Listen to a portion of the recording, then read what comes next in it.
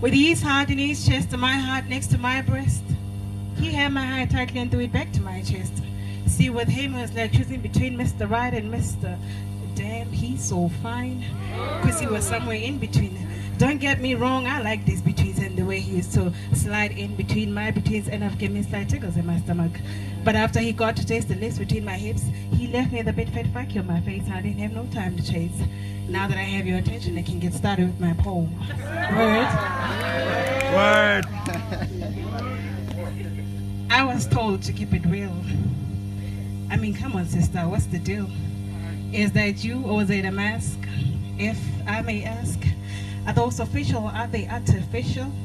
Are you made out of plastic or is that your real nose? Because see, nowadays they don't call them breasts anymore, it's now silicone. They don't call them wrinkles anymore, it's now collagen.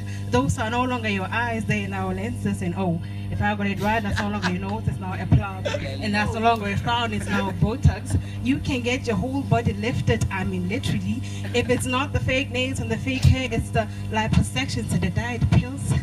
We've been told if you can't get the gold, then get the cheaper version of it.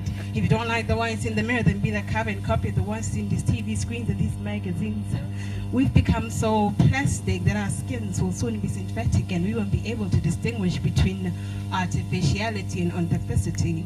In the end, my baby girl won't play with Barbie dolls. My baby girl will be a Barbie doll when effected the resurgent life with hair that doesn't grow, a face that doesn't frown, legs that are in short, and God knows what else.